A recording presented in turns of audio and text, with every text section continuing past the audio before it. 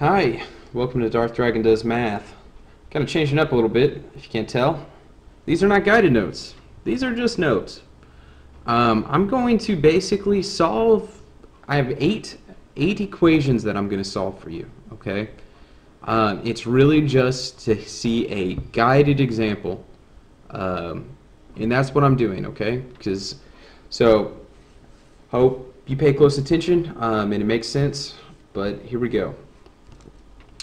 So start out 5x plus 4 is equal to 24. Okay? So 5x plus 4 is equal to 24. So if I'm going to solve this equation, my goal is to isolate x. I want to isolate the variable here. I want to get it alone. So I want to move everything that's not x away from x. I'm going to start, this is something that you don't have to do, but it's extremely helpful by drawing a little line down the center. And the reason I do that is because it helps me keep in mind that what I do to one side I have to do to the other. This is my equal sign. It's basically extended by that line. And so if I want to get rid of this 4, I always want to do the opposite of it, so I'm going to subtract 4 there. But if I do it on one side, I have to do it to the other. So this right here, that's going to go away, right? Because 4 minus 4 is 0. So what's left is 5x. On this side, 24 minus 4, that is 20. Alright? So my next step, I want to isolate the x. This is 5x. That means 5 times x. So I want to do the opposite of multiplying by x. I'm going to divide by x. Divide by 5. Divide by 5, divide by 5. 5 over 5 cancels out. That's equal to 1x. 20 divided by 5 is 4. So my answer here is 4. This equation right here. Let me move that. So same premise. I need to isolate the variable. This time it's f. And then this time also I have fractions. So everybody's favorite thing to work with, but it works the same way. So I'm going to draw this little line to help me think.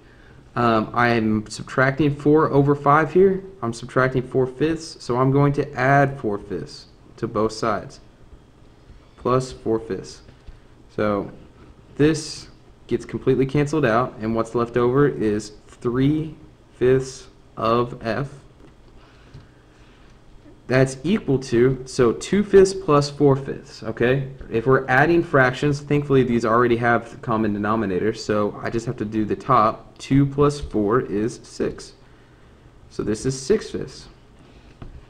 Now, I want to get rid of the 3/5. Now, we've talked about this before, but let me remind you, if I have a fraction multiplying my variable, to get rid of it, basically, I multiply by the reciprocal, or the upside down, 5 over 3. 5 over 3. Now, the reason that I do that, let's take a little side note over here. The reason that I multiply by the reciprocal is because technically to get rid of this, this is multiplying by f, I would divide. So I would be saying 6/5 divided by 3/5. And anytime we have a fraction divided by a fraction, that is keep, change, flip. That means this is 6/5 times 5/3. Keep, change to multiplication, flip. So by telling you to multiply by the reciprocal, I am basically saving you a step. Alright, so these cancel out, and that gets f. So now I just need to figure out what this is. Well, I can cancel out these 5's here, 5 over 5. And then 6 divided by 3 is 2. So f is equal to 2.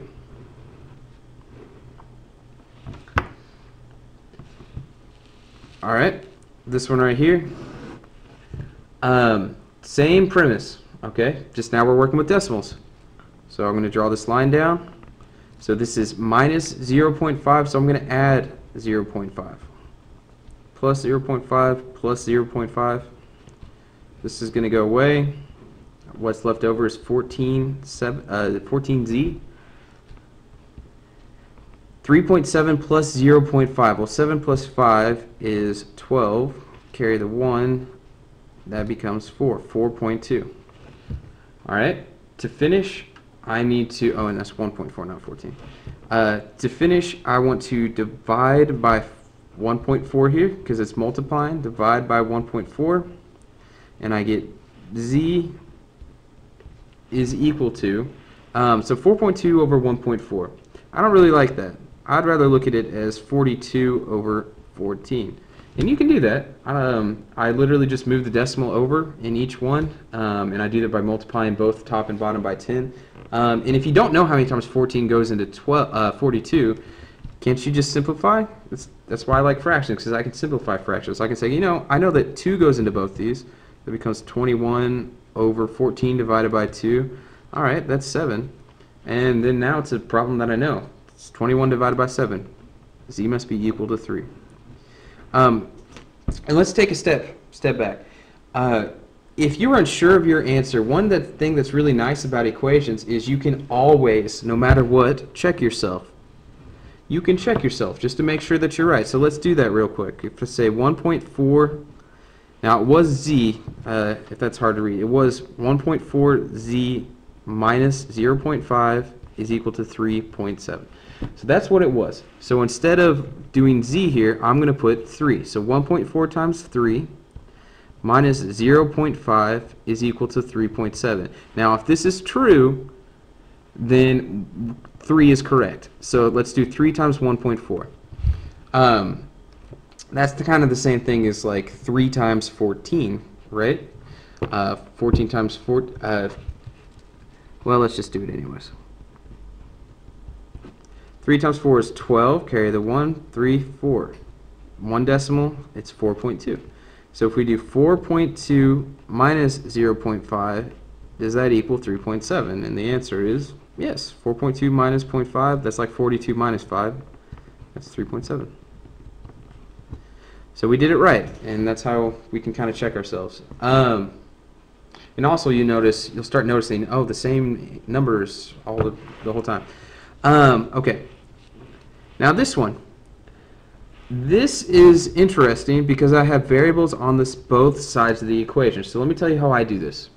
I will always make my variables come to the left and my numbers go to the right. Now I say that as always. I don't always do that.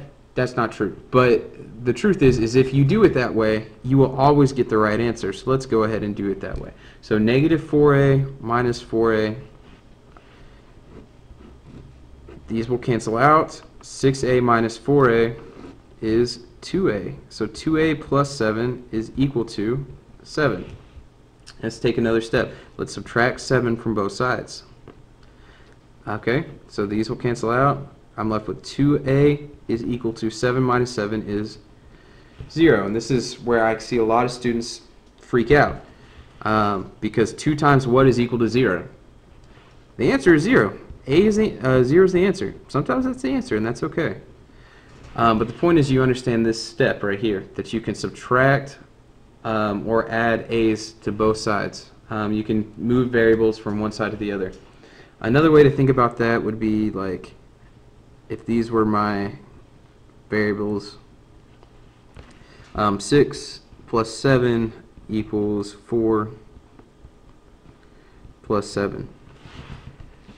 Alright, so here, these 4 are going to get canceled out with these 4. So I'm left with 2 plus 7 equal to 7.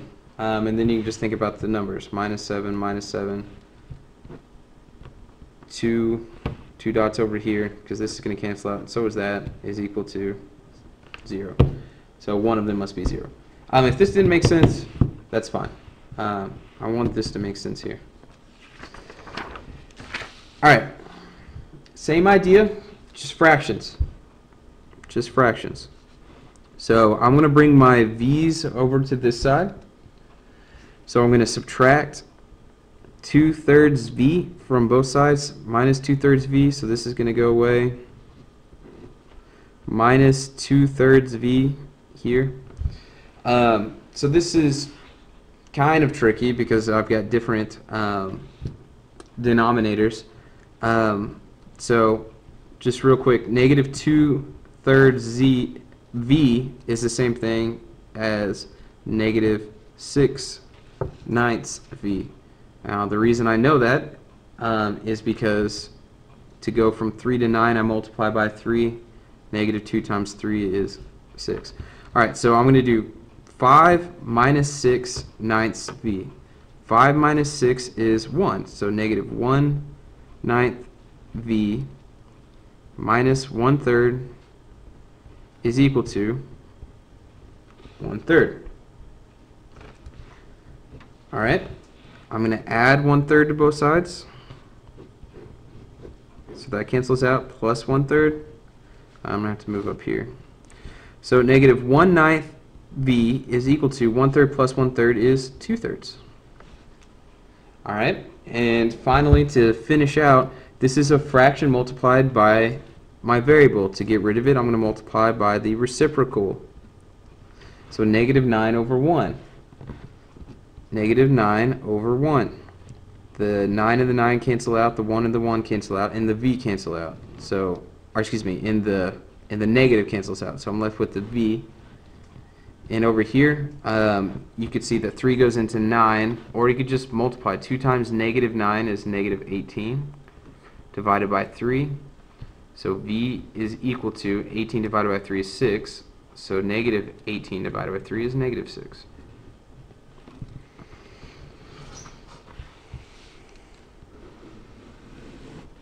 Alright. b minus 2.8 is equal to 0.8b plus 1.2. Same thing, just decimals. So I'm going to end up subtracting 0.8b from both sides. Alright, so this is going to go away. And what I'm left with, this is like 1b, right? 1.0b. If it's just b by itself, it's just 1. So 1 minus 0.8 is 0.2. So 0.2b minus 2.8 is equal to what's left over here, 1.2. I'm going to add 2.8 to both sides. So that's going to go away. So this is 0.2b equal to 1.2 plus 2.8. Well, that's like 12 plus 28. That's 40, or 4.0. Let's move this up here. 0.2b is equal to 4. Divide by 0.2, because this is multiplied here. Divide by 0.2, divided by 0.2. I get b is equal to, okay, again, don't love the decimals in here. Let's move the decimals over. So this is like 40 divided by 2. I hope that makes sense. 4 divided by 0.2 is the same thing as 40 divided by 2. So that means that b is equal to 20.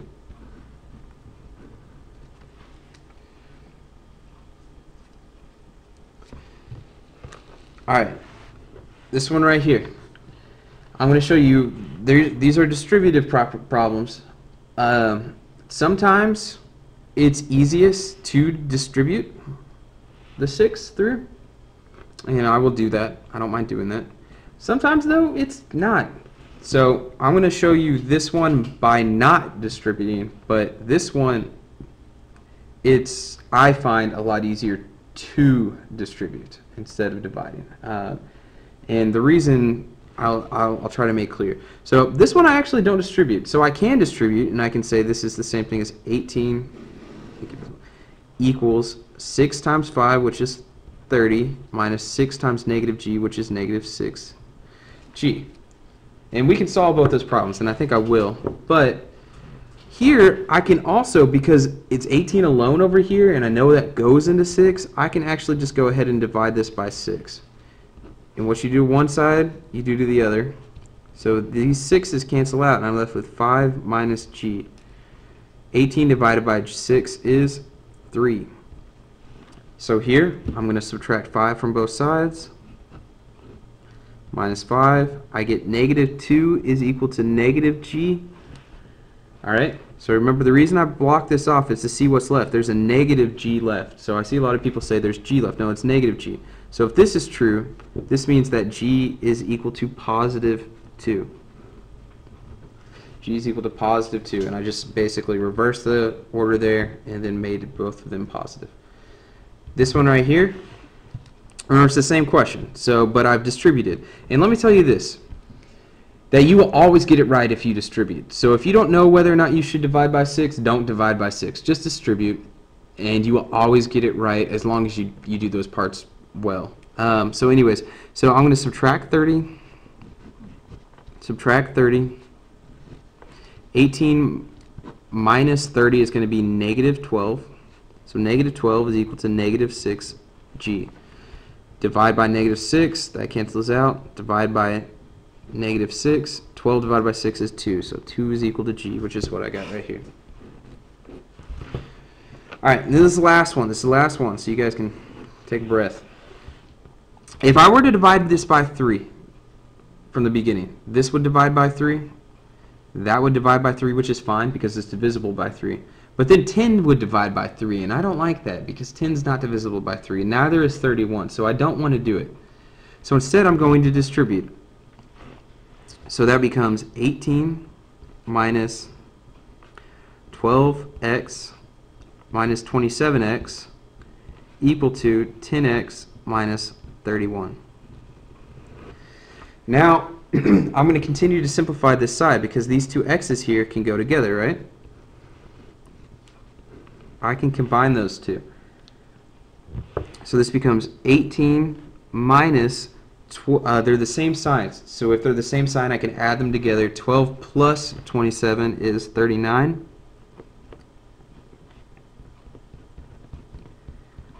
And what you see is every step makes the problem a little bit simpler and a little bit simpler and a little bit simpler. So I'm going to subtract 10x because remember I like bringing my x's to the left. Subtract 10x. So this becomes 18. I'll move it over a little bit. 18 minus 49x equal to negative 31. So I'm running out of room, so I'm going to write it up here. 18 minus 49x equals negative 31. Subtract 18 from both sides. Minus 18. Negative 49x. Well, 31 plus 18, well, that's 49. And it's negative. So negative 49x equals 49. So anytime you see that, it's x equals 1 should be screaming at you. But just to hit it home, that cancels out. And that, negative 49 over negative 49 is equal to 1.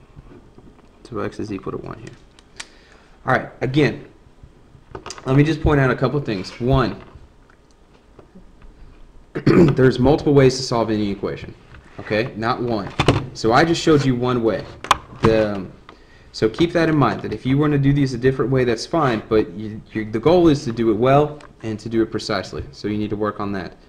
Two, every step you take is a step in the right direction if done correctly. So as long as you add 2 to both sides, you're good, golden. As long as you multiply everything by 2 to both sides, if you're multiplying, that's fine. Just make sure that you're always doing one step at a time and that you're keeping both sides of the equation equivalent. All right?